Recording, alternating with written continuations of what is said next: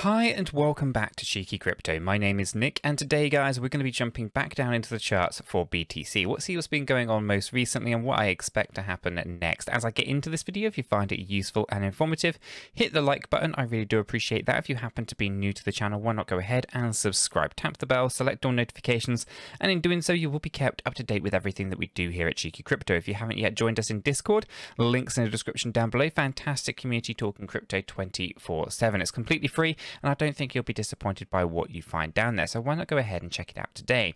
Right, let's get into this. Right, so we're going to start things off actually taking a look at some Glassnode data, some key things that I think a lot of people overlook sometimes and well worth kind of getting your heads into to understand what's actually happening right now. So I'm going to start things off with just the addresses with Bitcoin of more than 1,000 units per address. Okay, so basically we can see here that we're just going along pretty standardly towards the well, pretty much since July of 2021, right? Not so many more whales kind of coming in. The number of wallets were fluctuating, but no, it wasn't a huge amount, right?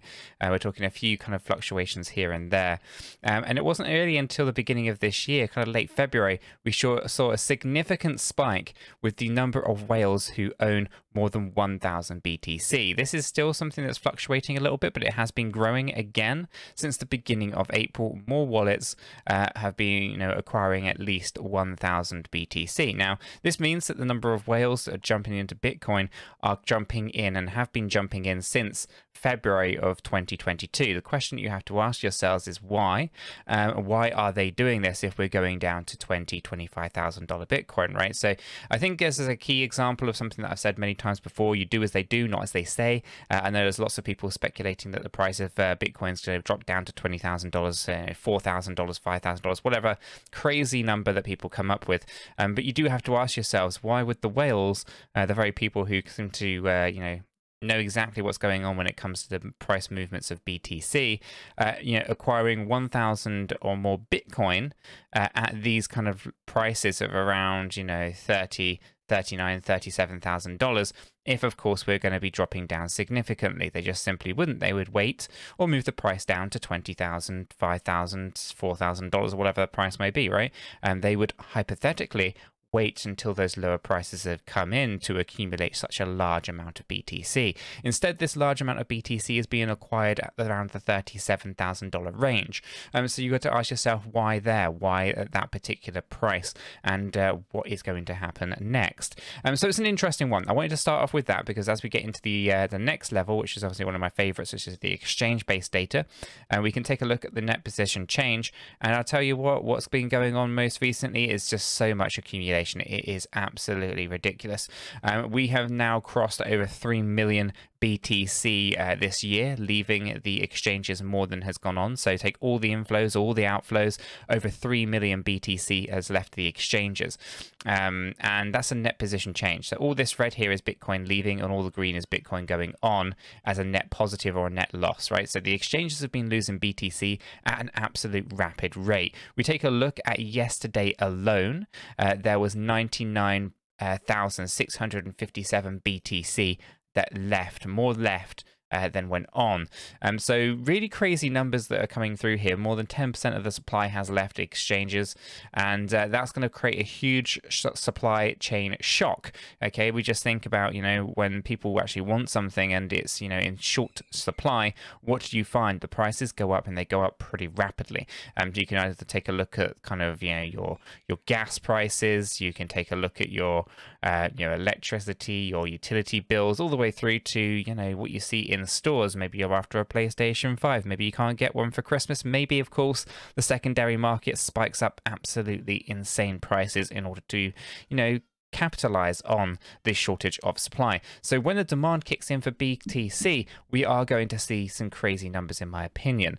But I do want to kind of start off with this, guys, because when we actually take a look at the balance of Bitcoin on exchanges, we are all the way down here now. If I actually zoom out a bit here and we take this all the way up to, I think it's like 2018. Yeah, here we can see that we have not been this low now since, yeah, we are talking about being this low approximately about, yeah, about here. This is now August of 2018. Okay, and we know where we were, in terms of Bitcoin spiking. Now, this is obviously the low point. I think as we were approaching the end of 2018 was the bear market low. And as we lose more and more Bitcoin off of these exchanges and shoot on back a little bit into 2017, we are getting crazy, crazy low. And I don't think it's going to be too much longer before we actually start to see Bitcoin right down at those levels before we were, spiking up with the 2017 bull run high. So I think there's a lot of things to kind of consider, lots of things to kind of think about. But we are losing supply rapidly here on exchanges. Couple that with the whales that are actually accumulating. They're not offloading, they're not selling. We consider, the amount of Bitcoin leaving the exchanges, who's buying it, who's selling it, all that kind of good stuff. These are things I think that everyone needs to kind of have a good look and answer for themselves. Obviously, I can't give you those answers, but I'm giving you kind of a steer and maybe things that you might want to research into. We see lots of things like Michael Saylor selling off his Bitcoin secretly, right? And at the same time as you see in that kind of news and that kind of stuff going on, the actual data in the background saying more than 3 million Bitcoin has left the exchanges. Okay, there's multi-year lows of the Bitcoin on exchanges. You've got whales which are increasing their positions, and you've got some news articles out there saying that Michael Saylor is selling. Well, the data isn't suggesting that the whales are selling, it's suggesting that the whales are accumulating. So it's an interesting one. Just kind of do some research on and understand, do the research and try to figure out what's going on for yourselves. Like, I'm not going to give the answer for you. It's something that you're going to come to on your own. Let's take a look at the price action then of BTC. So we have obviously started to see some interesting stuff, and I'm going to hypothesize a couple of different things here. One, I thought we had actually finished 5 waves coming down. It is possible that we haven't, and I'll show you why in a moment.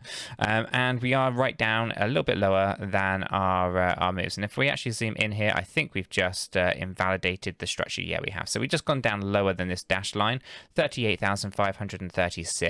Okay, as the price of BTC is still falling down a little bit. So if we actually take a look at the structure here, what have we actually got going on? We're actually pulling right back down quite significantly. And we could say that this is, in fact, our 4th and a 5th wave coming down lower. But I think we're better off actually reanalyzing this move. We'll just take it from the low to the high just up here. Okay, and we'll go ahead and transpose this to this bouncing point.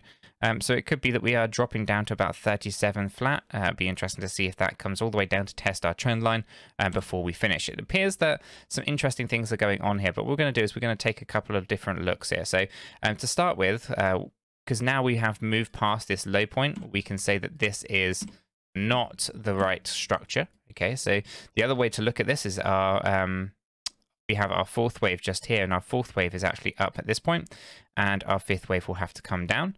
Okay, and the reason for this is we have to make sense of these 5 waves that are right here.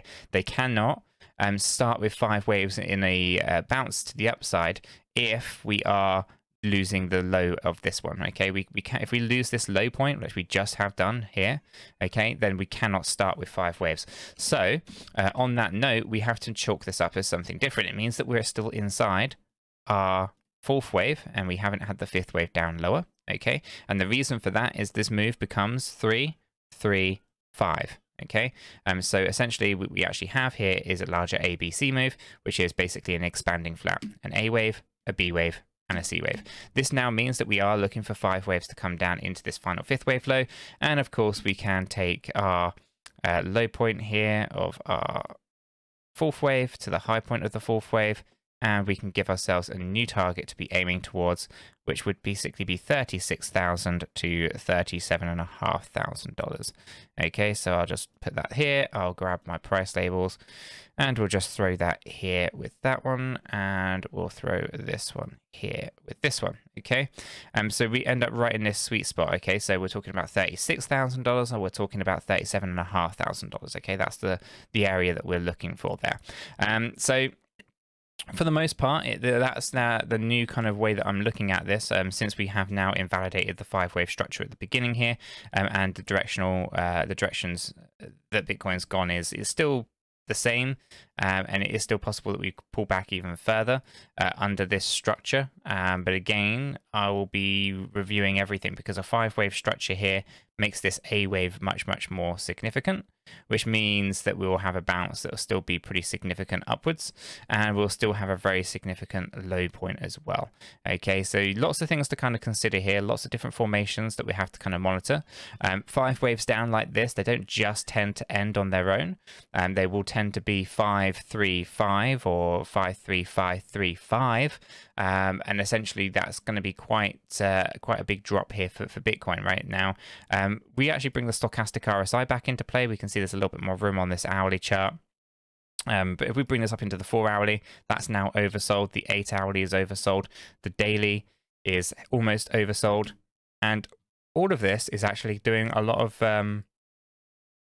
if I zoom in far enough here, a lot of corrective work for our weekly stochastic RSI. So this could be a really good opportunity to see this thing completely finish out, bottom out on the weekly chart, the stochastic RSI, and that'll bring us really nicely down to where we are already with our monthly. So there's a little bit of corrective action that's going to have to happen here for BTC, but we're getting there for certain. I was hoping that the bounce would have happened by now. It turns out that isn't the case, and we've got some different structure here appearing, but essentially pulling down to 36,000, that should be the most typical move of a 5th wave, so we'll watch out for that. If we take a look at this from a structural point, that we have this as an ABC, which is odd in itself. I mean, that's could be 5 waves, that could be a bounce. Then we're looking for a few more waves in here that we have kind of already measured out. Ultimately, this would be bringing us down to 37.5 if we were to take a look at this right into the sweet spot of about 37. So yeah, I'm looking at this and I'm thinking, okay, well, what's the structure here? What have we actually got going on? And we could be looking at, yeah, a little bit lower, probably closer towards $36,500 in my opinion at this point in time.